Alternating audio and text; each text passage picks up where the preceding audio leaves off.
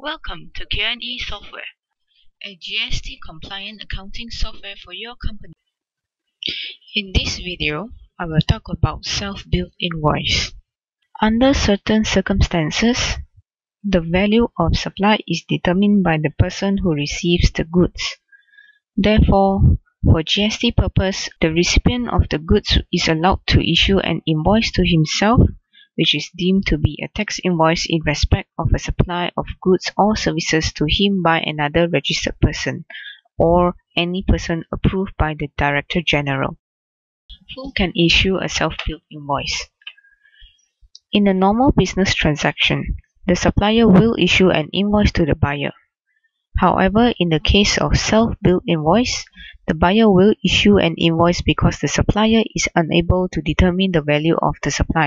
A copy of the invoice should be retained by the supplier, whereas the original invoice should be retained by the recipient or buyer to claim input tax. For example, tobacco manufacturers issue tax invoices to growers who supply tobacco leaves.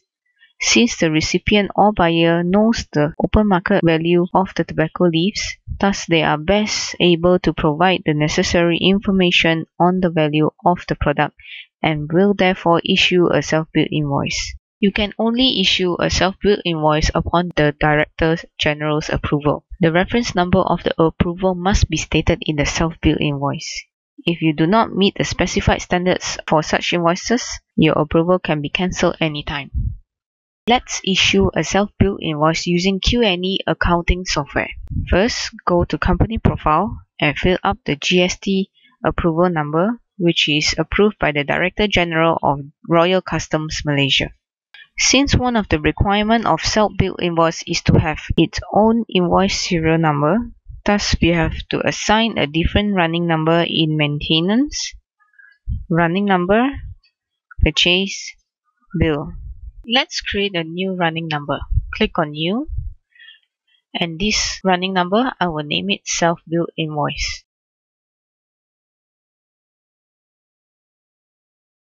For the format, I will add an S in front.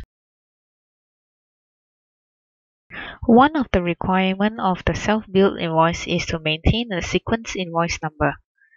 Therefore, the running number cannot be reset monthly. And now click Save. Let's create a purchase invoice. Our supplier is Ali Manufacturing Sdn Bhd. Add the invoice number. Remember to select the self-billed running number. Now let's select a stock code. 3 units and click Save. Now let's preview the self-billed invoice.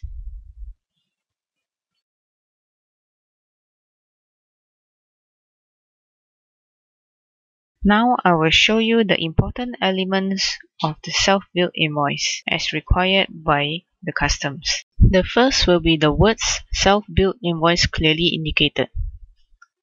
Secondly, the supplier's name, address and GST identification number must be shown. The recipient's or customer's name, address and GST identification number must also be shown.